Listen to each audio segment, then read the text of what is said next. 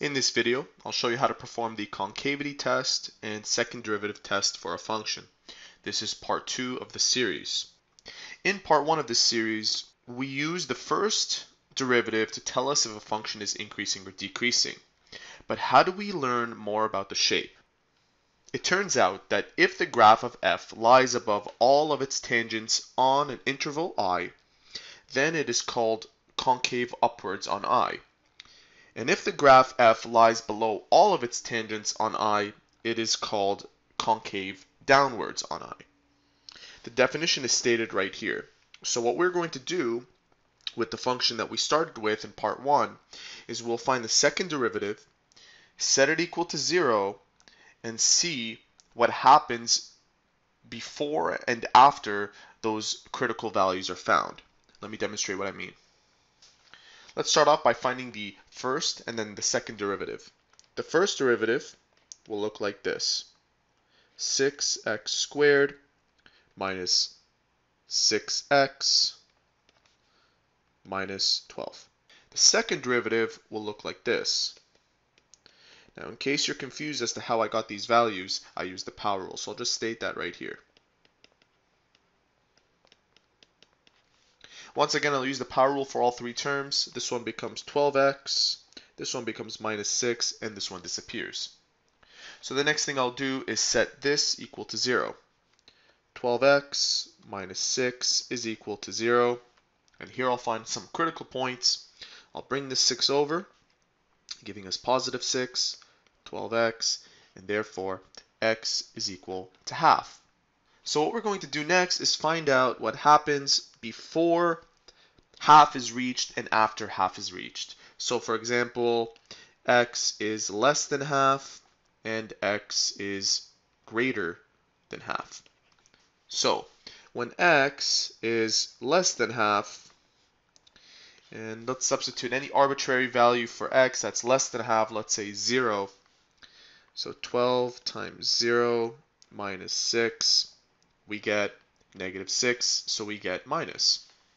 And since it's minus, according to this test, this part will be concave down.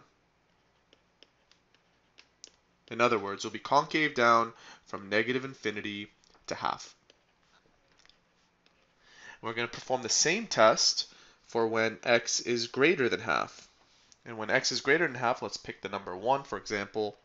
12 times 1 minus 6 gives us a positive value, it gives us positive 6.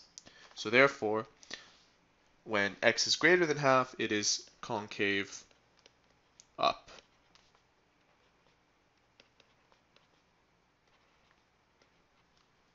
And that's it. We performed this concavity test. Let's move on to the next test. Now, information about the second derivative can also help us classify local maximum and minimums. And here we turn to the second derivative test. So let's continue with question 2. Find where the function has local maximums and minimums. So what we'll do is find out the c values, and the way we find out the c values, and we've already done this in part 1 of the video, is you find the first derivative, set it equal to 0, and find your x's.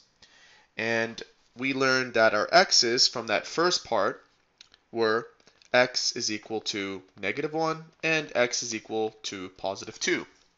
And you can check part 1 to see how I derived these. And above, we learned that the second derivative was equal to 12x minus 6. So f double prime is equal to 12x minus 6. And what we're going to do is evaluate this function at these 2 points. So let's do that. F double prime at negative 1 gives us 12 times negative 1, that's negative 12, minus 6 is equal to negative 18. And similarly, f double prime at 2 is 12 times 2, which is 24, minus 6 is equal to positive 18. So what does the second derivative tell us? This number right here is less than 0, and this one is greater than 0. Therefore, and I'll write the conclusions for both right here. Therefore, there is a local maximum at x is equal to -1 and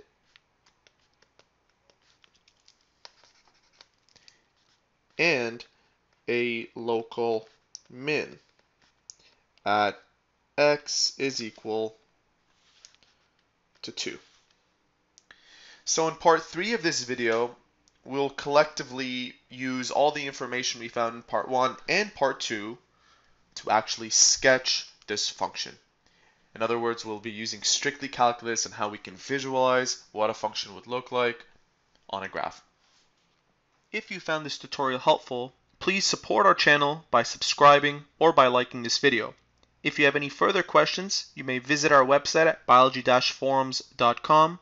We are an online service for students seeking free homework help. See you soon.